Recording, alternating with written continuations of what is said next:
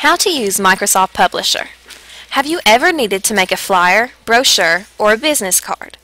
If so, you know how difficult that can be through Microsoft Word. Today, we're going to show you how to make all of these projects in a different program, Microsoft Publisher. First, click the Start button. Scroll to Microsoft Office, then click Microsoft Publisher.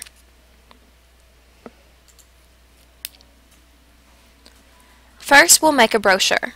Click Brochure.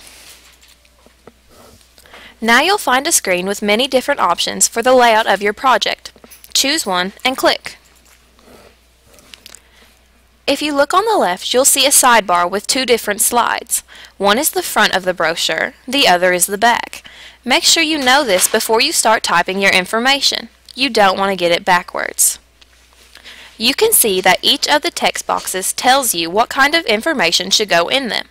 If you think that that information is unnecessary, you can delete the box.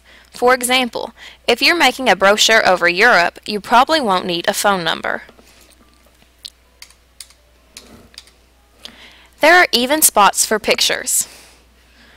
You can fill out all of this information and complete your brochure. Make sure you know to save all of your work. Here, let's try another one. Business cards.